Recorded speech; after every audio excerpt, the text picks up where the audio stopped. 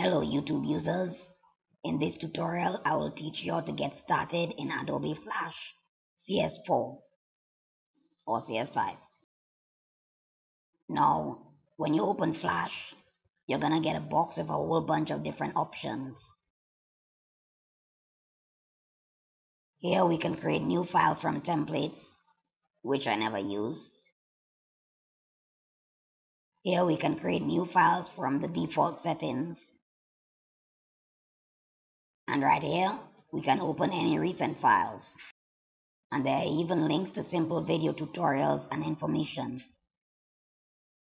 Okay, so now I'm gonna get into what this stuff in the create new menu means. First off, Flash uses the .fla extension for the files you work with, and the published file is the Swift file. All these options with the red icon next to them make a new .fla file. The only difference between them is the type of Swift file they make when you publish them. ActionScript 3 and ActionScript 2 make the FLA file based on the version of ActionScript you want to use. If you're not going to add any interactivity to your file, then it doesn't matter which one of these you should choose.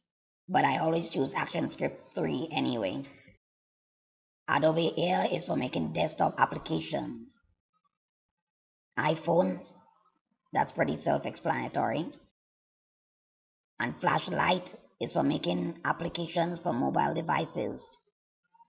I'll explain what these others are in programming tutorials rather than now.